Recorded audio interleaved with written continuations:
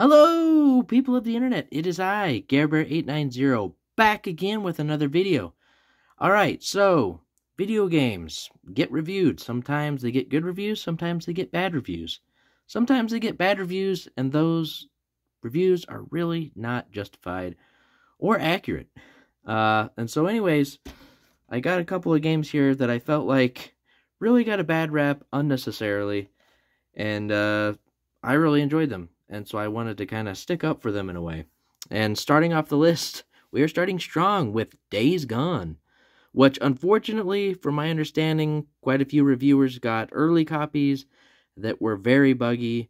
There was a pretty large day one patch, and that must have made a huge difference, because when I played this game, I did not encounter any game-breaking bugs, and it played beautifully, and I had an awesome time with it. Great story, awesome combat, and cool game mechanics. And even when it did start to get a little stale, they introduced horde hunting, which just completely revitalized the game for me. So yeah, this is one that it's like, if you think this might be your type of game, give it a go, because that's really what's important, if you enjoy it, not some game critic that's played, hundreds of games because they have to. But anyways, moving on. Another great example of just getting bashed by reviews, even before the game came out, is The Order 1886. I remember that it was like every article that came out, it was like saying that the playtime of the campaign was just shorter and shorter and shorter, and it got down to someone was saying it was only 4 hours long, which is absolutely absurd. Yes, it is on the shorter side, but graphically and cinematically, it is an amazing game. I really liked the story. I enjoyed the combat, and I had picked this one up day one, and I definitely did not regret it. So yeah, just another one that I highly recommend that you play for yourself. Okay, now this one created a lot of controversy back in the day, and some of it justified, most of it not, in my opinion. But The Last of Us Part 2, I think, is a masterpiece and a worthy sequel to the incredible original game.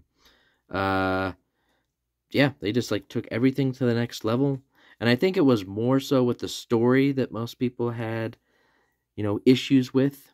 But I like the story, and I agree with the message that was told, and I recently replayed it, and yeah, it's just a phenomenal game that I really, really enjoy. And speaking of The Last of Us, here we have The Last of Us Part 1, which was a remake of the game. And yeah, initially, I, like most people, was very confused why they were choosing to do this when we had already seen a remaster on PS4. But it's one of those instances where, do we need it? No.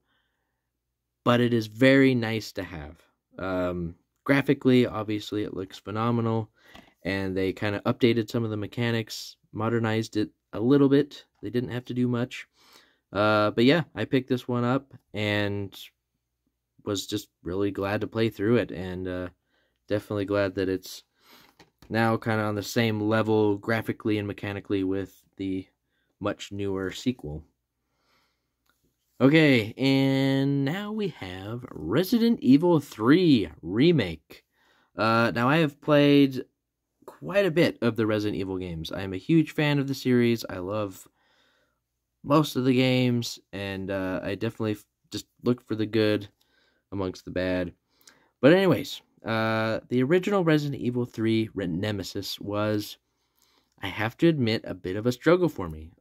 It is a great game, but I kind of had a hard time with Nemesis showing up all the time. Randomly all over the city. So it just kind of pulled me out of the game. It derailed what I was trying to do, and I get it. That's kind of like the whole point of the game, is Nemesis never stops. But yeah, I don't know. That just wasn't my type of gameplay for the most part. And so when they remade this, and they made Nemesis's more encounters more scripted, I really liked that, because then I felt like it didn't kind of totally change what path I was going on or what I was doing.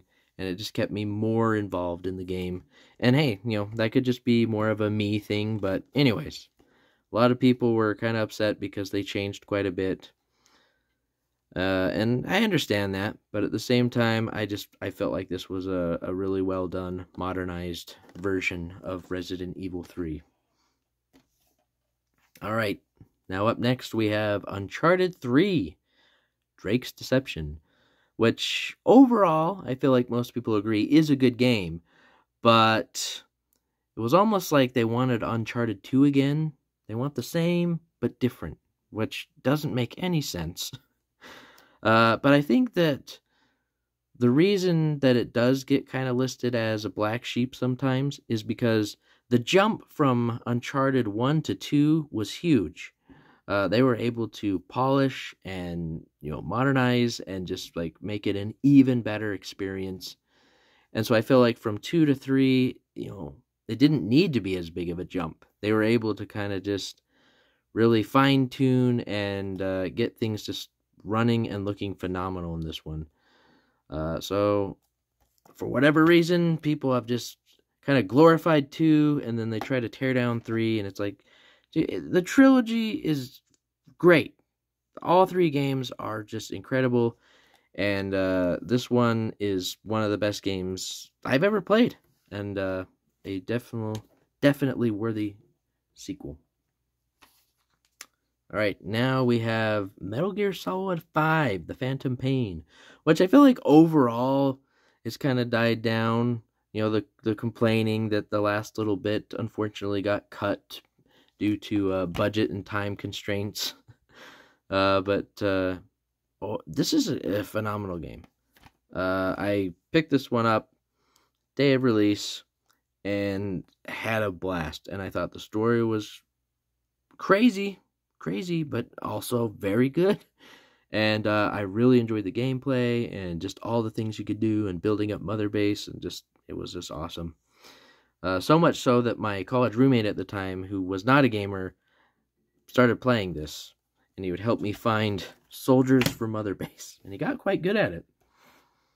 Okay, up next, we have Metroid Prime Echoes, which, again, I feel like this one's kind of died down a little bit, but initially, people were saying, oh, it's too different, it's too weird, we don't like it.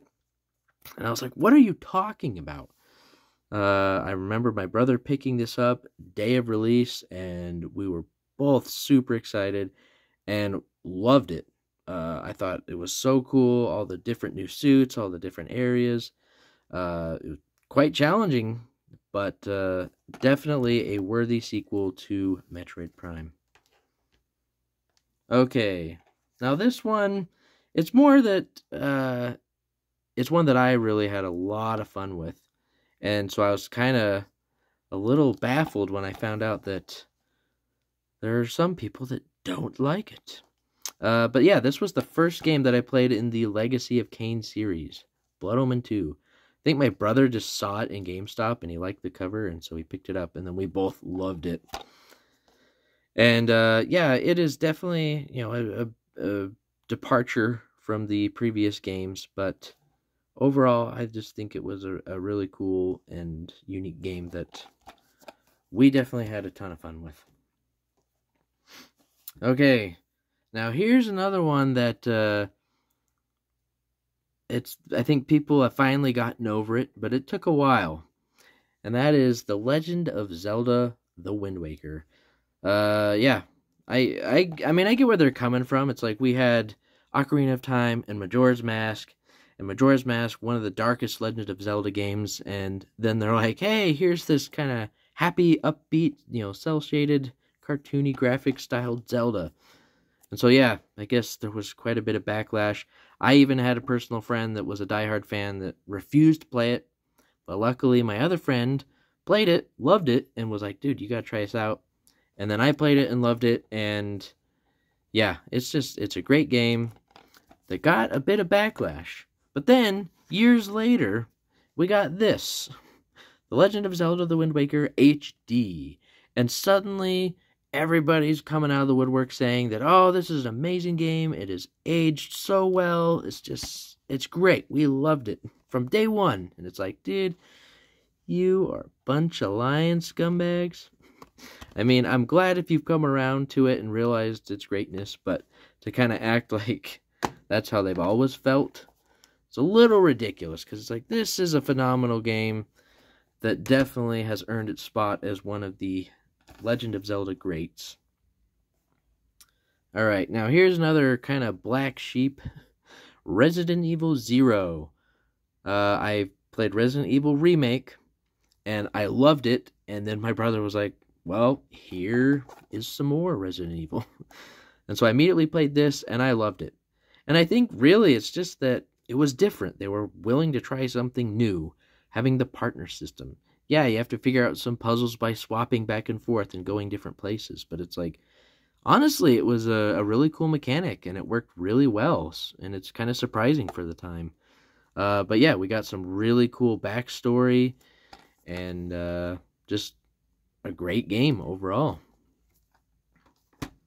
Okay, now here, this is kind of the opposite. This is one that I did pick up close to day one on the Xbox 360. And I played it, and I loved it, and I thought it was so cool, and I really did not understand the backlash.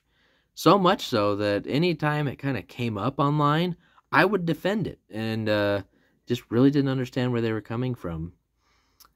And then it went on the shelf for, a long time.